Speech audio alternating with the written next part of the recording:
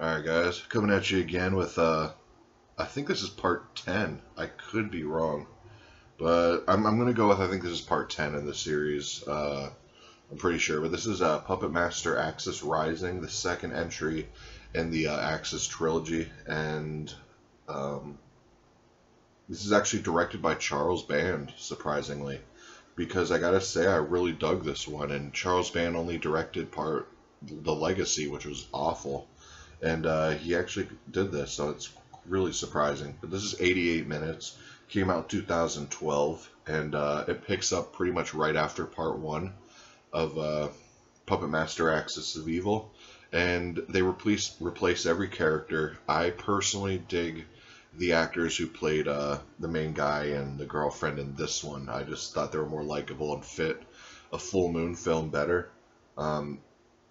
But essentially, we're still dealing with the Nazis and all that. They're still trying to invade America, do all this and that. And there's like a doctor, and he's experimenting on the Nazis and stuff, kind of like part 3. And he's trying to find out, the secrets to the puppets and the serum, and he's injecting the serum into people, and it's just melting them, and it ain't working. And I'll get to the effects in a second, because it has to do with that phrase I just said. But yeah, all of the main dude who's the cripple in the first one kind of has more balls in this one than he did in the first one. The girl's a little bit more annoying, but I still like her better. But they're considered heroes from the events that took place in the first one. So they're getting like kind of not babysitted, but chauffeured around by this army general who's a really fun character.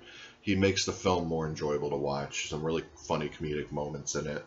And you get all the puppets returning. Ninja doesn't return from the first one, but a really cool thing is the Nazis in this one make their own crew of puppets, and some of them are really badass, like Bombshell, I think her name is. Yeah, it's like this female like Ilsa, but she's straight up an Ilsa knockoff in the movie. It's this female character, and she ends up getting turned into Bombshell. And it's kind of like Austin Powers, where she has like machine guns for tits and stuff, and she's shooting everybody. And my favorite new entry in the whole thing is Kamikaze. He's the only puppet I've heard ever talk. But he's this really stereotypical Asian suicide bomber puppet, and he looks badass. And then Blitzkrieg is the new one, and he's like a tank, and he rolls around just blowing shit up, which I didn't care for that one. But one I did like was Wehrmacht, which is like a Nazi werewolf, which I thought was really cool. So it was cool having a whole new crew of puppets for them to verse against. Kind of has that part 4 and 5 vibe, but not as cheesy and corny. I mean, it's cheesy and corny, but not 4-5 cheesy. And that's it. There's like a big showdown at the end with this. I thought this one was a lot more enjoyable than Axis of Evil, and I really enjoyed Axis of Evil, so I definitely think this is better. I love this movie. One of the better Puppet Master films I've seen, and I'm shocked Charles Band directed this. It has me stoked to check out the last entry in the Axis trilogy, but I'm a little nervous because I heard it's not good, but we'll see how it is. One thing I forgot to point out in the last review for Axis of Evil is that the puppet animatronics aren't as good at all as the previous entries. It's a new dude, but they do with it what they can. There's also a new lady playing the Dragon Lady, I forgot to say, that's kind of weird. But she dies in the first minute, so it don't matter. And that's not a spoiler, like it happens in the first minute, literally. I just had a fun time with it. I give it a high recommendation. I give this an 8 out of 10. Just a half a point better than Axis of Evil. Looks amazing. HD is really good on this.